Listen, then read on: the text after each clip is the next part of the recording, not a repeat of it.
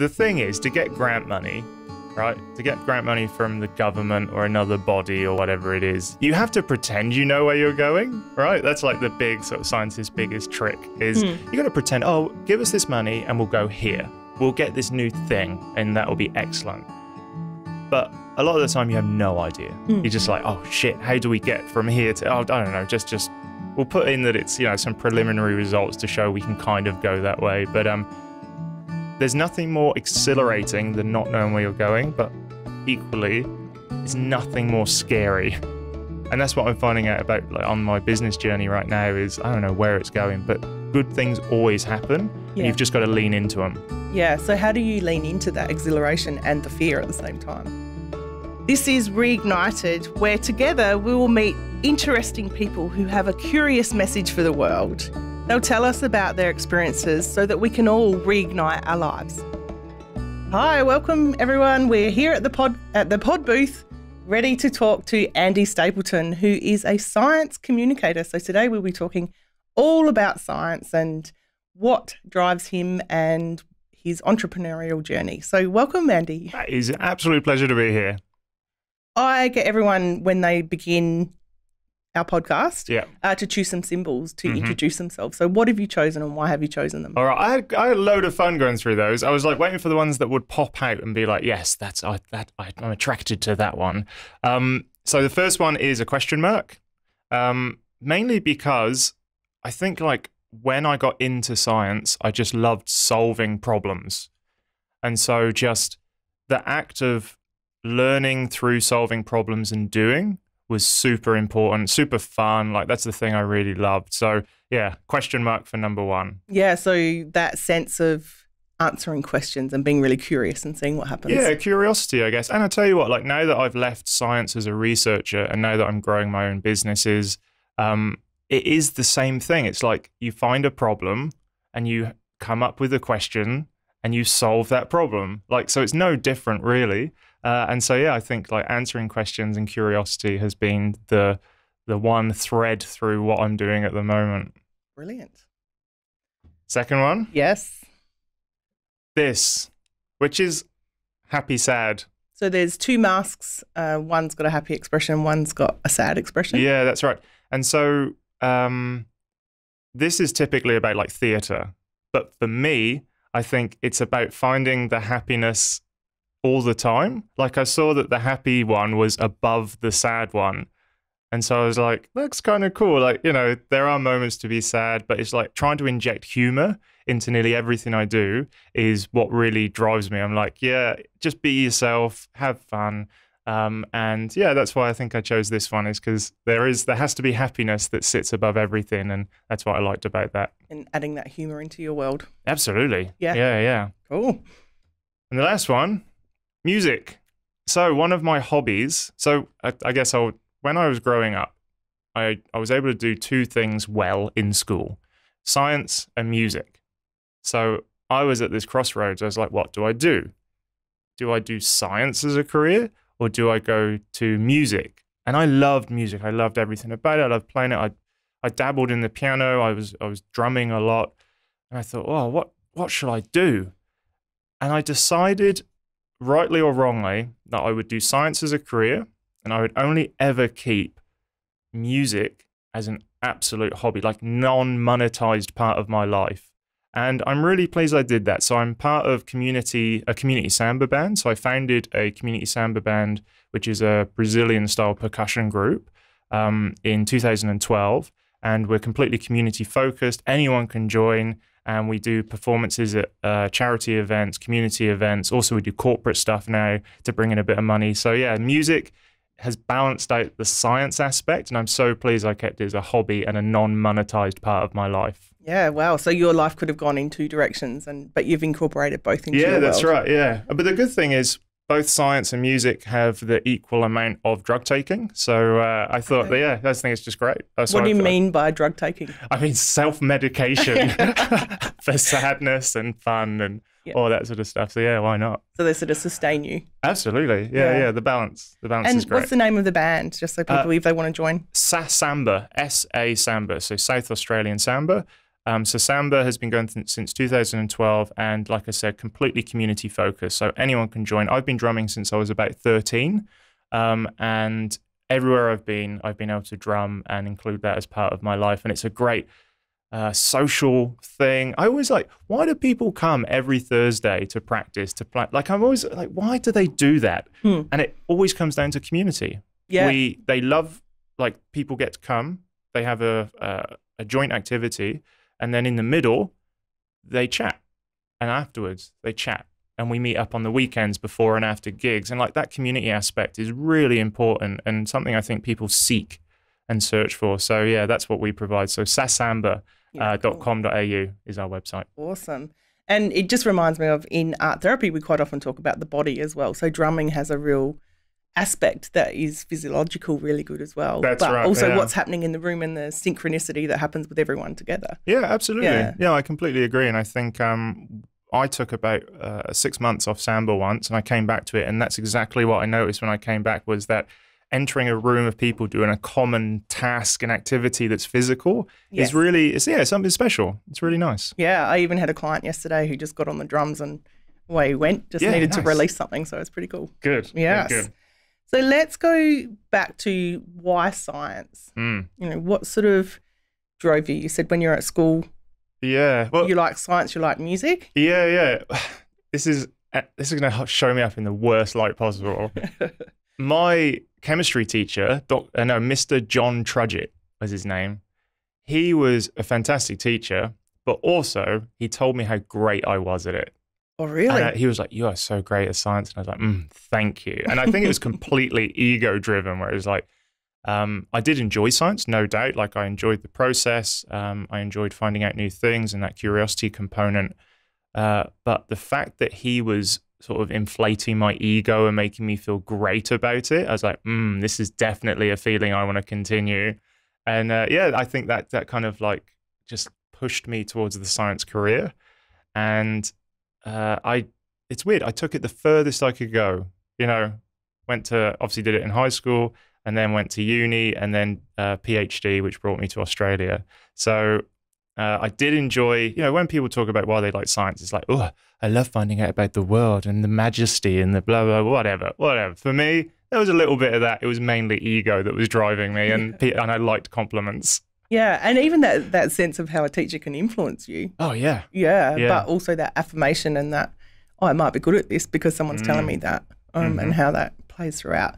So nanotechnology is what you did your PhD on. Yeah. Can you just explain to all of us who have no idea what that means? Yeah, sure. Why that particular area, and what did that do for you? So when I was choosing what I wanted to do my PhD in, you kind of have to take it a little bit seriously just because you're doing something for 3 years. And so I found a project at Newcastle University in Australia, and it was about solar paint. It was about creating a paint that, for example, you could paint on your roof and turn your whole roof into a solar panel. That's where it was heading, but we had nothing, right? We had next to nothing to start. And so I guess at that point is when I specialized in nanotechnology, and it's called colloid and surface science, but essentially it's like paints and stuff. So nanotechnology in kind of a nutshell, it deals with technology and things that are in the nano scale. So that's like 100 nanometers. And so you can fit, I think it's like 100 of these nanoparticles across the width of a human hair is where we start. So the nanoparticles I was working on, they were incredibly tiny. And we turned those into a paint that you could paint on your roof.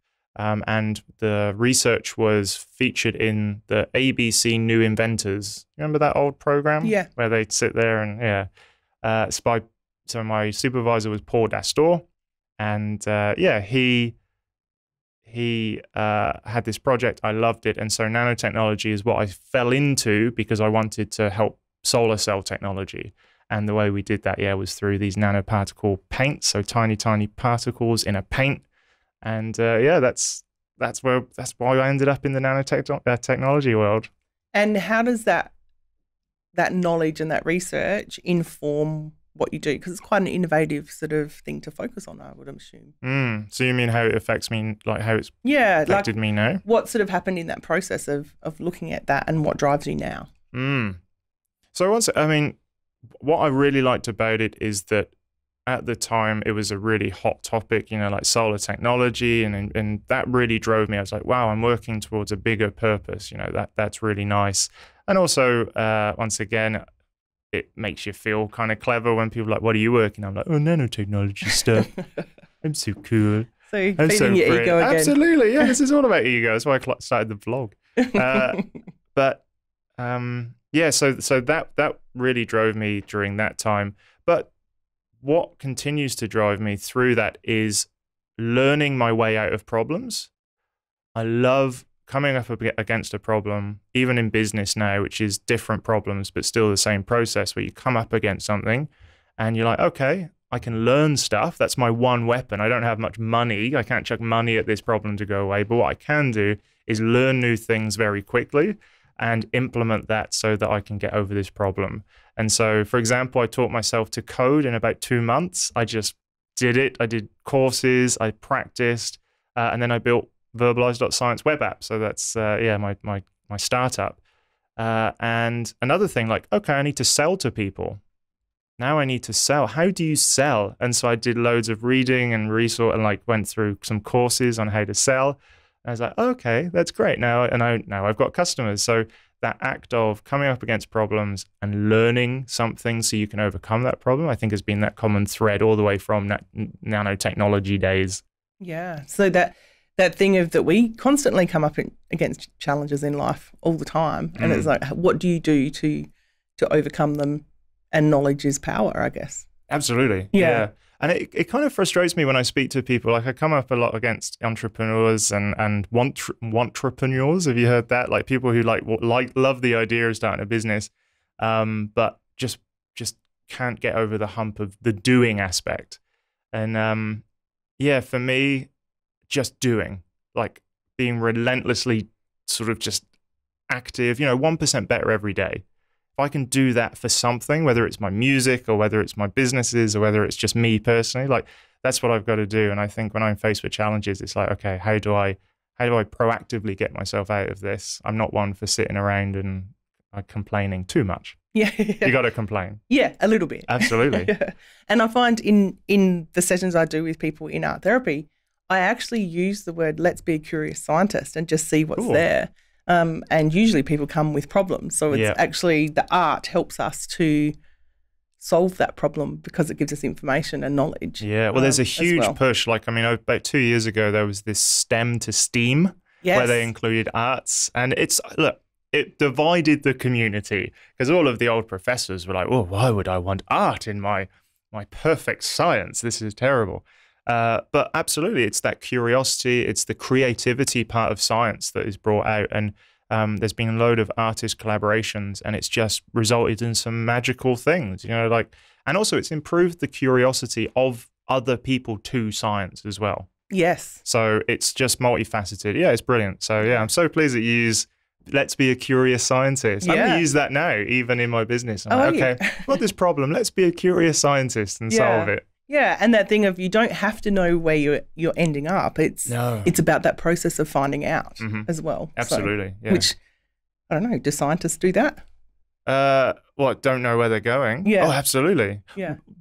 The thing is, to get grant money, right, to get grant money from the government or another body or whatever it is, you have to pretend you know where you're going, right? That's like the big sort of scientist's biggest trick is you got to pretend, oh, give us this money and we'll go here. We'll get this new thing and that will be excellent. But a lot of the time you have no idea. You're just like, oh shit, how do we get from here to, I don't know, just we'll put in that it's, some preliminary results to show we can kind of go that way. But there's nothing more exhilarating than not knowing where you're going, but equally it's nothing more scary. And that's what I'm finding out about on my business journey right now is I don't know where it's going, but good things always happen and you've just got to lean into them. Yeah. So how do you lean into that exhilaration and the fear at the same time? I read something recently which really resonated with me. No, I went to a Fringe performance, which really, there was this one moment in it. It was called The Gods, The Gods, The Gods. And I can't remember it exactly, but the sentiment was, bravery isn't about overcoming fear. Like, it's not about living without fear. It's about living with fear, but pushing through it. And I think that I was like, yes, that's what I like to do. Like, yes, it scares me.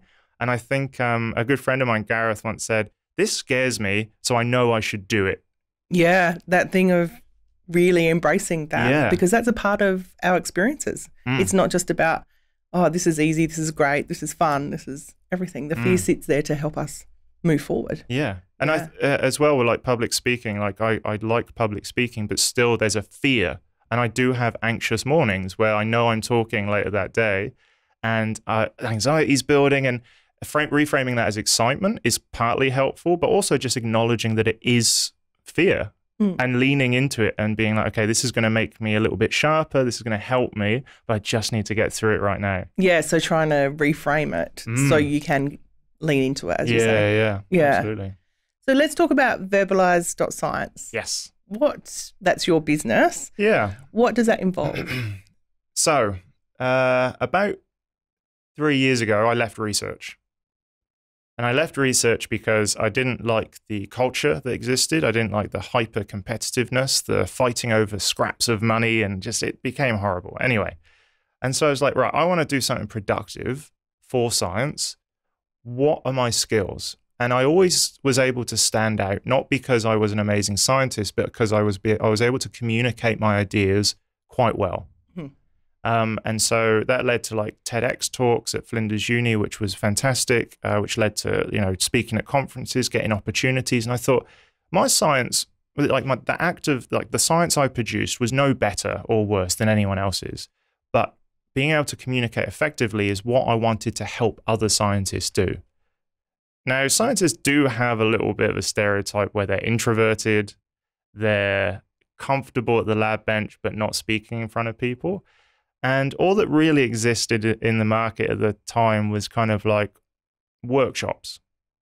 Come in, do our workshop, leave, tick a box, boom, you're now a communicator, right? There was no actual tool which enabled scientists to communicate almost like in the way they wanted, which was introverted. Okay. So what I did is I wanted to create an online tool to help communicate science, bring scientists to the front of the conversation, because I felt like there was a huge disconnect between the scientist in the lab and where the science was communicated and where it ended up. And so I thought, how do we bring these scientists out of the lab to the front of the science communication kind of push? And so the web application we created essentially was guided by speaking to scientists and helping them communicate effectively. They wanted to do it quickly. Yep. They wanted all of the steps laid out. These are incredibly clever people. I was going to say, science drives our world. Yeah. And, it's a real shame if it stays in the lab, hidden from anyone. Mm-hmm. Yeah. Absolutely. And the thing is, scientists and the system that science is done in does not reward the communication or the translation of that research. It rewards people producing papers in peer-reviewed journals, which, have you read them? They're gross. Even if you like the science in there, they're a hurdle to get over. Oh my God. So there's that, and also grant money. Those are the two things scientists are rewarded for. They're not rewarded or promoted on the basis of how well their research is communicated. I don't care about it being taken up in industry. That's something that maybe we can't control. We can kind of help catalyze. But what they're not rewarded for is just taking their science and disseminating it to the world. And so I wanted to create an easy way for them to do that. So on the web application, a scientist goes in. We've got sentence starters. It's so crazy. I was speaking to these scientists. I'm like, what do you want? You're clever. And they're like, yeah, just give us sentence starters. I just want this over and done with, right? Yeah. They don't want to think about how to communicate efficiently. They just want to be led through the steps. Yeah, and it's like, I'm good at science. Yeah. Help me to communicate what I've researched and what is valuable to others. That's right. And a lot of scientists just aren't interested in the communication part, but that's becoming even more important in today's social media driven world. Look at this, with these cameras, they need to be doing this. And so, we lead them through the 4 really important questions of why you did your work, what's new about your work, how you did that, and where is it going. So we lead them through these 4 kind of narrative creation steps. Within about half an hour, they create a script, they talk their script aloud, and then we take that audio. And it's really, it's weird because people are like, why do they have to record their voice? But it's such an intimate way of consuming information. Like, it brings the human element out into science. Yeah, and the voice is so authentic, isn't it? Absolutely. Yeah. And so I've really stuck with that. Some people, it is our biggest hurdle to get scientists to push record, but I feel like it's the friendliest way. So they're not on camera, because being on camera is a bit weird for everyone. Yes. And I was like, yeah, this is really important that their voice is in there because, like you said, it's authentic. It humanizes science, and it gives the scientists a chance to grow as well their personal brand or professional brand about what they do. So after they verbalize their script, which is where verbalize.science comes from, then we take that script and we essentially turn it into multimedia suitable for promoting that work. So whether it be social media, whether it be on their website, YouTube, or whatever it is. So we do all the heavy lifting with the multimedia stuff, and all we need from the scientists is for them to distill their story down into the 4 separate kind of like parts. So it's bringing technology in with the science that also then gives a voice to what they're trying to do. So are you trying to break the stereotype of science? I'd like to think so. Yeah. I don't know if I'm deepening it. That's the problem. Yeah, look, you're right. I think I just really want science to be seen not only as something that results in knowledge, but something that humans do. Yes. Yeah. Because it can be really easy to be like, scientists have blah, blah, blah. And you just imagine a white dude in a white lab coat in a lab. No, there's so much diversity in science, and we want to get their voices out there. So do you know what? The biggest demographic to use verbalize.science at the moment are women. Young women scientists. They're engaging. They know that social media and promotion is an important part. And I think, yeah, that demographic has really taken to verbalize. So I'm really happy about that. Yeah. So when you talk about science has such a broad aspect, what are you talking about? Like, what is science? Yeah. Well, yeah. What is the science? Big question of the world. Yeah. Look, science for me is just finding out more about the world, like accumulating evidence about the world so that we can essentially, I guess, make life better. So to me, that's the ultimate goal of science, is to make people's lives and humanity's lives better. We do end up with fancy offshoots with, for example, the iPhone. Yes. We end up with the fancy gadgets that science has helped create.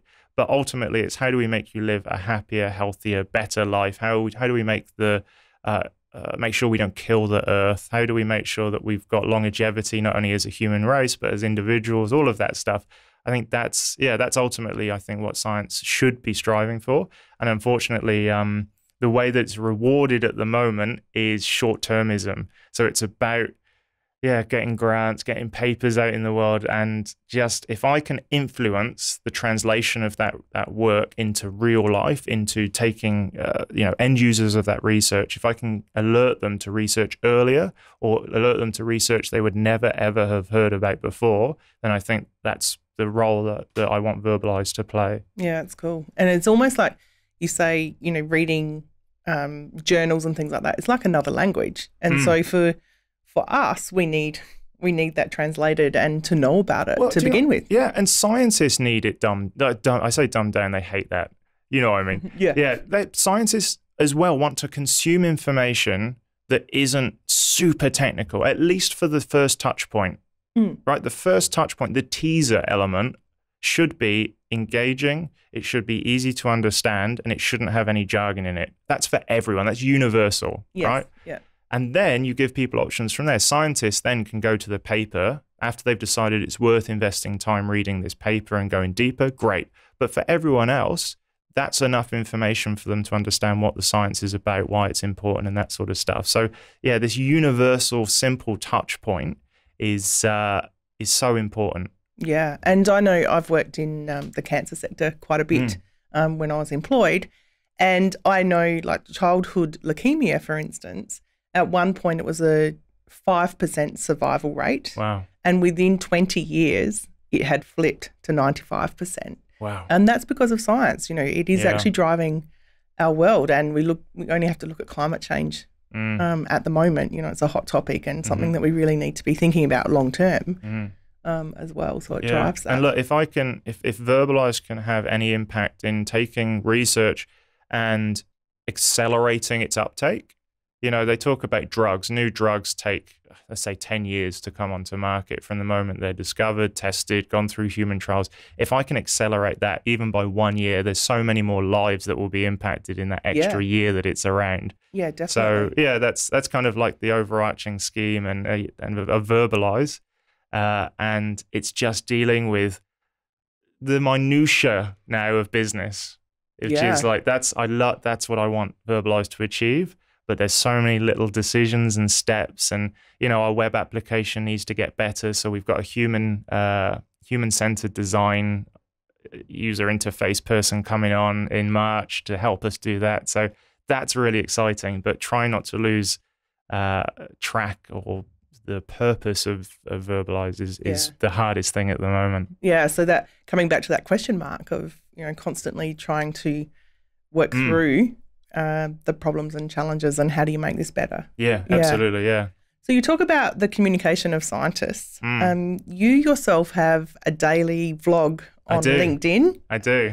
And can you just tell people why you started that and how has that sort of evolved for you? Yeah, so I just passed the year mark on the vlog. Yes. So it started a year ago. So I knew that getting your message out into the world and genuinely helping people could only be a good thing.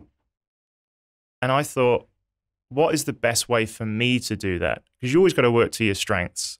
I tried science writing for a bit. I'm not a writer. I'm an extroverted dude. I need to get out. I need to speak to people. So you're not the scientist who stays in the lab? No, not at all. I know. And I was like, how do I get out? How do I get my messages and how do I be helpful to as many people as possible? And I looked around on social media sites, and LinkedIn at the time, there were a lot of talking heads, a lot of people talking to camera. And I thought, that seems like a reasonable way that I could do that I could produce a vlog. So I started at first with 10. I said, I'm going to do 10 vlogs. These are my rules, always. I never sell. I'm not interested in selling on LinkedIn. I'm not interested in I'm interested in people, you know, finding out about me and my business, but I'm not there to do hard sales or whatever. Another thing is relentlessly helpful. Throughout this process of growing a business, throughout my career as a scientist, I learned lots of things, and I don't want that to go to waste. Even like I want to learn a thing today, and I'm happy to share it. Like this is a discovery for me and my audience as much as it is me showing that I know things, you know, like. And why would you share things like that if it's a discovery? Or what's the point of that? Just sharing what I learn even that day, I think just why not? You know, like people are so concerned about being viewed as experts that they forget that they're also discovering. And it's almost just be like, you know, yeah, I know a lot about this area and I can really help you here, but this is what I've learned today. And maybe this will also help you. Yeah. And sometimes it's that reciprocity, isn't it? Like, I'll give you that so something might come back to you, but also those things that you discover are transferable into other areas of your life as well. Absolutely. So yeah, those are my rules, like no selling, relentlessly helpful. And I wanted it to be interesting and have a narrative, simple narrative structure, right? This is what we do on Verbalize, background, problem statement, solution or resolution to that problem. So it's like, I try my best every day to have a narrative.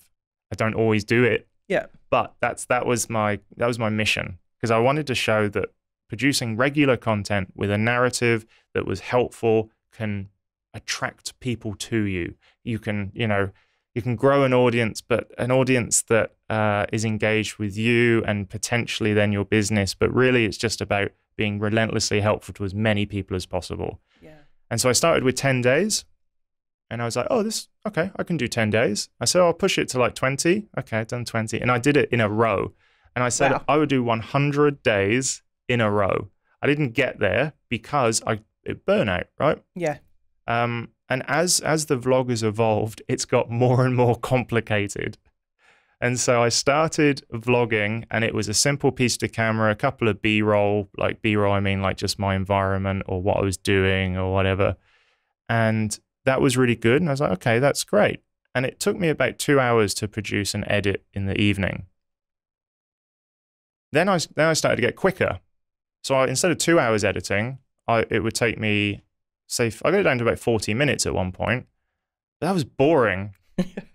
So I said to myself, how do I still edit for 2 hours? How do I use those 2 hours, but I increase the complexity of my vlogs? So then I would essentially just record more footage, put much more emphasis on B-roll footage, try to think about the narrative much more for the next day. But also, then I bought a bloody drone. So that's the biggest thing of how it's evolved is I've got my camera that I carry around everywhere with me. But I got a drone, and I love the drone. It adds such an awesome sort of shot variety to the vlog. And also, it's a nice point of difference. I haven't seen anyone else using drone footage like that on LinkedIn. And I thought, I enjoy it. My audience clearly enjoys it. Yeah. It's a great addition. Brilliant. It's worth the $1,000 I spent on a bloody drone, right? But yeah, that's how it's evolved. And I've got no reason to stop. Okay. I'm going to be continuing to do this until either I'm hated or loved. I'm hoping it's the loved one. But also, it's really important. So I don't film Fridays and Saturdays. Yeah, so you talked about burnout. Yeah. So it was like it became too much? It became far too much. Mainly because of the 2 hours editing, always having that thought at the front of your mind, like, I should capture this. I should capture that. I'll get B-roll footage of me walking down the stairs. Like, that's always just during the week. That's just always at the front of my mind. And so I don't film Fridays and Saturdays so I can just relax. Yeah. So how's that helped you with your creativity and the way the vlogs evolved by having 2 days off? Yeah. Creativity has increased because I can think about topics on that day off. So Saturdays is going to sound so like holistic and like I'm about to drink kombucha, but I try to have a tech-free day. So not only, because I'm editing and I'm filming and I'm on my phone all during the week, I've got to have one day. I'm trying my best. I don't always do it, but I try my best to have a tech-free day. And on that day is when I'm most creative. So I'll write stuff down. I'll have thoughts. And, your mind isn't meant for storing information. It's meant for creating and connecting. Yeah. So on that day is when I write down so many topics that come into my mind. I write down things that I can do to improve the vlog or people I want to speak to or all that sort of stuff. So those 2 days off have improved the vlog, and I've got to protect those days at all costs. Yes.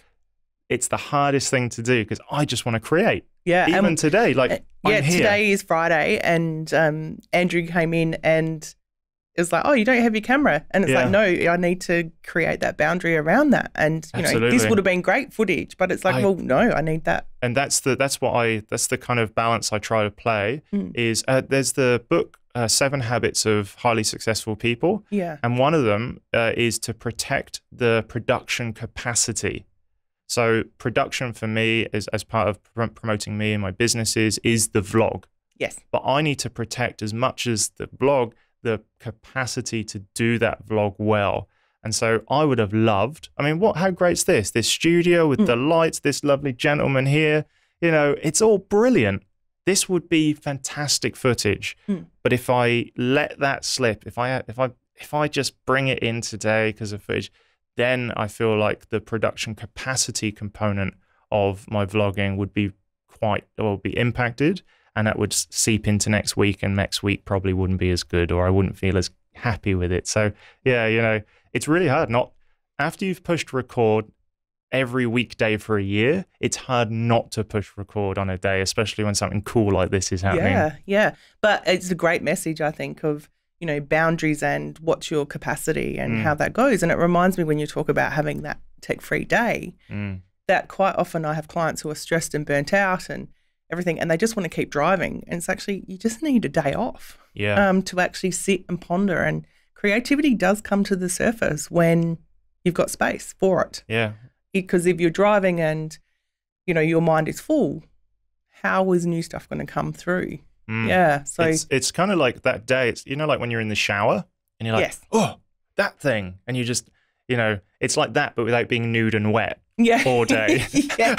I mean, do what you want on your Saturdays. If you want to be nude and wet all day, it's up to you. I don't know, whatever you like, whatever floats your boat. Yeah. Or it's like when you're by yourself in the car, you come up with all these ideas, and that's because you've got space for it. Yes. Yeah. So well done to you for doing that, because it would have been very tempting to bring it in today. But the good thing is, this is going to be on Facebook, right? Yeah. So I'm going to rip this off. Don't you worry. No, that's good.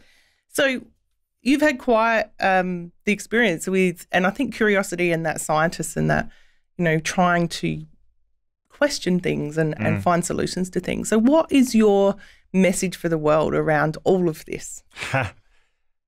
I think just like helping people is the number one thing. Like I when I started doing the vlogging, when I created Verbalize, you know, it was all to solve a problem. It was all to help people. And I think just being like relentlessly helpful is what I always go back to. Is like, have I been relentlessly helpful with this customer? Have I been relentlessly helpful trying to communicate whatever message I've got today?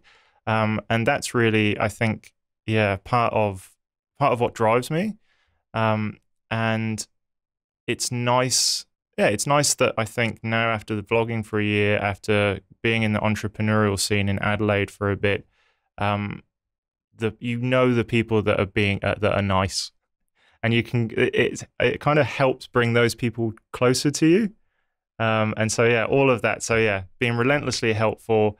No selling, stop selling to people, all of that. And it's weird, but I think about this a lot, this aspect. And I actually follow a subreddit, which is pretty morbid, but I often think about like how short life is.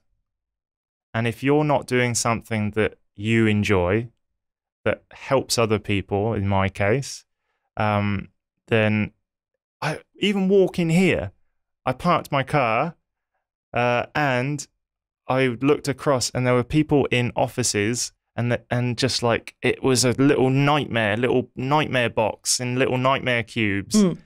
And look, I'm incredibly privileged to be able to quit a job and then follow what I want to do. And I think people just need to find out what makes them happy. For me, it's being helpful, being relentlessly helpful, chasing curiosity and asking questions. And that is another thing that is incredibly morbid, is remembering that I will die. Yeah, we all are dying. Yeah, that's right. But making sure that while I'm here, is I do my best to serve my purpose and do what I enjoy, and hopefully, that makes everyone around me in my audience, wherever I am, happier and better. Yeah, I think you're doing an amazing job, Andy.